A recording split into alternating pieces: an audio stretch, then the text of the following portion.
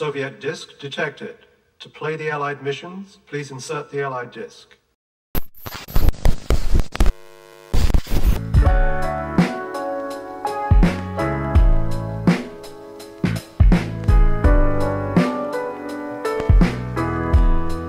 Hello everyone, I'm a broken robot.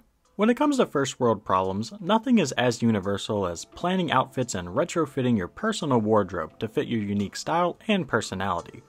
In recent years, things like fast fashion, Shein, and generic branded clothing has fallen in popularity for multiple reasons, leading to an exciting revival in thrifting for secondhand apparel around the mid-2010s. However, in the past few years, both major chain thrift stores and mom-and-pop thrift stores, to a lesser degree, have changed in many ways alongside their consumer base for better and, well, mostly for worse. It's kind of ironic that 10 years ago people saw thrift stores like Goodwill and Savers as a dumping ground for unwanted clothing and goods that only low-class Americans shopped at out of necessity, to today in 2024 where thrift stores are growing nationwide and thrifting is popular among all kinds of demographics and age groups. As a robot that always enjoyed the thrill of the hunt that came with a weekly trip to the Goodwill or the Salvation Army, I alongside many others have begun to notice a depressing shift in both thrift store chains and the customer base that is bit by bit ruining the point of thrift stores in the first place. But before we can discuss the industry and consumer trends, let's briefly explain how we got here in the first place. Buying and selling secondhand goods is as old as human civilization itself. Since the dawn of time, people have traded and sold used goods for a multitude of reasons. In the olden days, these goods consisted of things like farm equipment, jewelry, and towards the end of the 19th century, clothing began to become a popular item to be peddled secondhand. It's important to realize that back in the day, clothing wasn't meant to last just a few years, let alone a few weeks, as many have observed with Shein and other fast fashion products. Things like jackets, undershirts, and pants were handmade by tailors and were built to last, with traditional clothing back in the day having longer lifespans than shoes or even hats. Clothing was far more expensive, which forced many impoverished Americans living in the South to utilize less than functional and rather unfashionable outfits. During the 1880s, many beggars would go door to door asking for discarded and unwanted clothing, who would then turn around and sell these items to other low-class Americans, providing good quality clothing at half the price and giving many groups like Jewish, Black, and Native Americans that had trouble finding work during this time period an opportunity to make a living. A far cry from the Depop resellers we see today. The first major thrift store chain in America was the Salvation Army, originally getting their start in London, England in 1865. By the 1890s, the Salvation Army, along with other thrift store groups, began to sprout inside the densely populated cities, banking off the impoverished masses of European immigrants that were flooding into cities like New York, Boston, and Baltimore. Most of these early thrift stores utilized middlemen to obtain goods for their shops. Chains like the Salvation Army would employ homeless men, giving them a room, 2 meals a day, and a bed if they would venture out into the city and countryside, scavenging for goods that were either given or donated to these stores. While clothing was still a major facet of thrifting, furniture, cookingware, and books became a major keystone for thrift store sales, as many of these goods were expensive to buy new. Jumping ahead to the 1970s, chains like Goodwill, Savers, and Habitat for Humanity had grown nationwide, and every town in America had at least 1 or 2 thrift stores.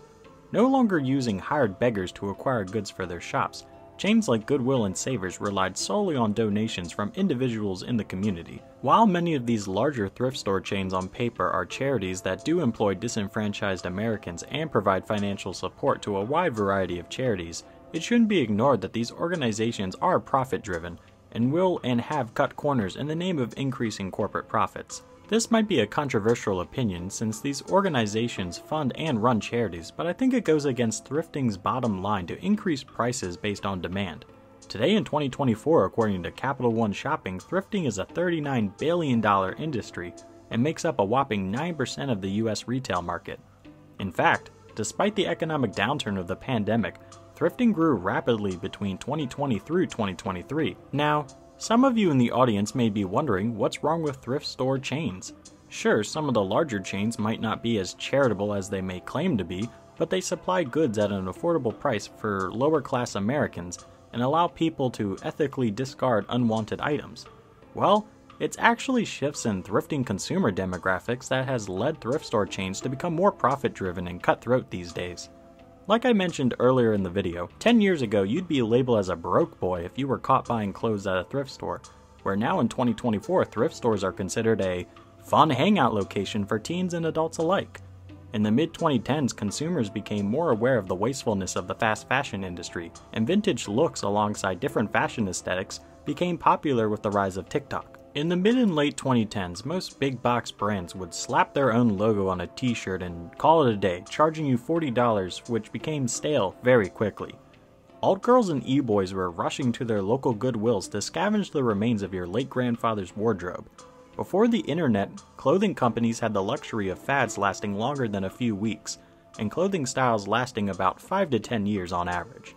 However, today things have never changed so often and so rapidly, with dozens of new fashion trends, styles, and aesthetics rising and falling and rising again within a single year. Around 2019, there was a huge demand for vintage jeans and patterned t-shirts, and as people found themselves out of work due to, global events, a rise in the controversial reseller market took place across America, and things like social media and the growing popularity of vintage clothing further heightened this mass growth of online reselling for better and for worse. At first it was pretty simple. People would go to Goodwill, pick out clothing they found interesting or thought others would find desirable, and sell it on eBay or other secondhand apparel sites.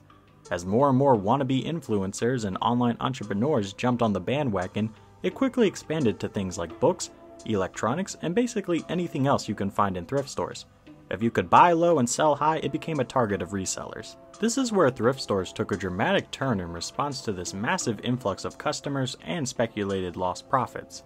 While this boost in sales helped thrifting expand nationwide, companies took notes of these consumer trends, and many companies like Goodwill and Savers were well aware of resellers using their locations to acquire potential products.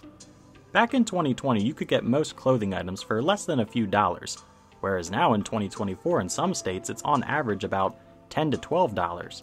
And some could say that for all other goods sold in major thrift chains, prices have increased rapidly. CDs went from just 99 cents to $3 on average, and children's toys went from just a few dollars to sometimes as much as $20 on average. Some online claim that thrift store chains are the ones at fault, purposely raising prices in response to the growing popularity of thrifting and reselling.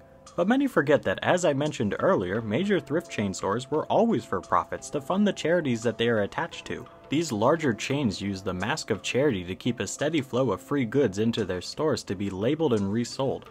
Addressing the elephant in the room, I also understand that these thrift stores are given these items for free and then sell them for profit, so many online, including myself, do think it's a bit taboo that many of these major thrift store chains have been increasing their prices nationwide, when most Americans living below the poverty line desperately need to use these thrift stores as a lifeline for needed items. Consumer trends have also led chains like Goodwill to no longer sell goods solely in physical locations. Many within the business will claim that this was to take advantage of online sales, but in reality it's a tactic of setting aside the handful of valuable goods that are donated and then go on to sell it for profit online. Since these organizations are charities, I could understand the drive to milk items for all they're worth, but this goes against many of these organizations' bottom lines. Quick story time. One of the most memorable stories I have with one of my good friends is that one day his mother, on a complete whim, decided to donate his Sega Genesis to the local thrift store, and we to this day still think about it, considering that someone out there found a game console and games for likely less than $10. Well, things like that don't really happen anymore. When a game console, jewelry, electronics, or even just valuable pieces of furniture are donated by generous or oblivious people, Goodwill and many other major chains set aside the goods for online sales, essentially leaving the leftovers to actually go on store shelves and be bought by the average Joes and needy Americans they once advertised to. Many other major thrift store chains copied this tactic, and it's led to further increases in prices. I visited a local thrift store to prepare for this video, and it honestly shows. While shelves are still stocked with a wide variety of goods, it's nothing to write home about, with some goods being unwanted, sometimes broken, or straight up garbage. I recognize that these businesses need to make money to keep the lights on, but considering that chains like Goodwill made $6.1 billion in profit, according to their corporate website in 2023, it's hard to turn a blind eye, even if 79% of it goes to charity. Sure, to be fair, these organizations do still focus on charity at its core, But that extra surplus profit has to go somewhere, and it's not back out into the community. Many major thrift chains essentially nerf their physical locations, putting big-ticket items on websites and overpricing goods that were sold for less than $1 just a few years ago.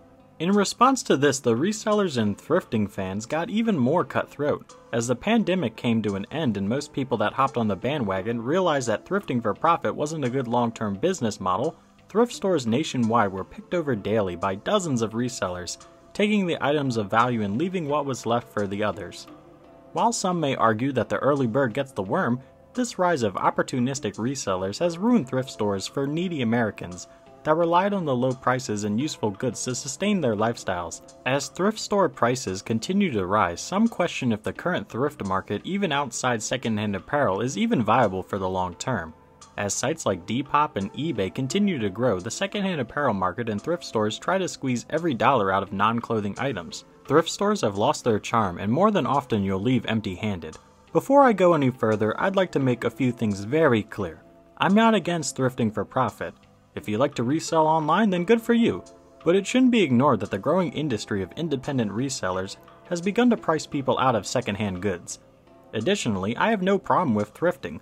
I, as a robot that doesn't need clothes, will make weekly trips to Goodwill in search of CDs and books that pique my interest. I just think that it's kind of shady that so many major thrift stores that were once bastions of hope and deals for less affable Americans now focus on pricing things as most effectively as possible to make profit for both their charities and for their bottom line. In 2024, the thrifting landscape is weird to say the least. Donated goods are either scalped for online profits by resellers, while the less desirable goods are left to rot on store shelves, and thrifting consumer changes have priced out the original market base for thrift stores, and led to an overall price hike for everyone.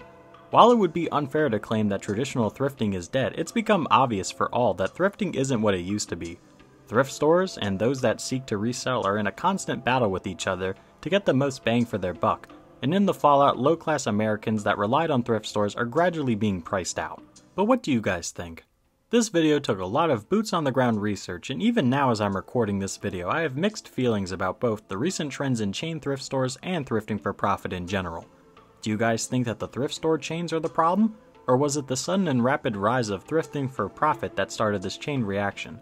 I'd be more than happy to discuss it in the comments down below. But more than anything, I'm so happy to have each and every one of you in my audience today. You guys make the Broken Robot Show possible, and I can't thank you guys enough for being here. I hope you guys enjoyed the video and maybe even learned something new. If you like what you see, feel free to hit the like button. That way I know you guys want more videos, and it helps me out personally in the YouTube algorithm, so hey, thanks a bunch. Feel free to subscribe and join the Robot Factory today. We cover everything from video games to social trends to even history and philosophy here on the show. So there's always something for everyone here. I hope you all have a great day, donate to your small town mom and pop thrift stores, and stay cool.